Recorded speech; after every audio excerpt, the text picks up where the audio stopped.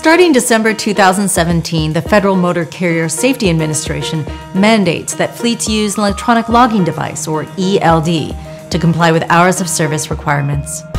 To be compliant, the ELD must connect to the truck's engine, record motion and mileage, have connectivity, and store data locally. This enables drivers to prepare hours of service records on a tablet or smartphone. A malfunction light showing when the ELD system is failing is also required.